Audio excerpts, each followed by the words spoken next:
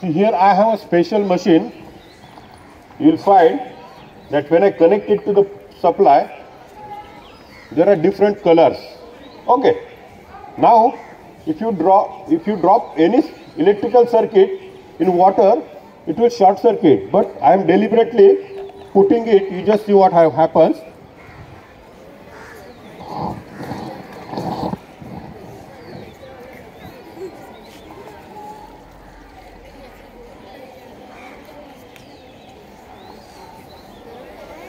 Can you see something? What is it? You will find that it is a boiling. Water is boiling, right? That means how much will be the temperature? How much will be temperature? Above 100 degrees centigrade. Please come here. So if you put your hand in 100 degrees centigrade, you will get burned. Now you have to put your hand in boiling water. Please. With all your, just put it. Take it out. Take that machine out.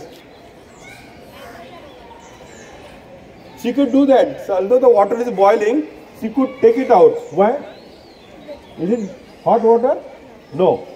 Because although it appears that, thank you, you just have it. Although it appears as if it is boiling, it's not boiling. This particular machine is called ultrasonic atomizer. See, it has a diaphragm which vibrates with very high frequency, and that frequency is more than 20 kilohertz. It is called ultrasonic, means beyond 20 kilohertz. So when it starts vibrating with that much speed, the water droplets which are in contact with the diaphragm, they get fragmented into very small tiny particles, and it forms a cloud. It's not vapor, it's like a cloud. So you will find it gives the feeling that it is boiling.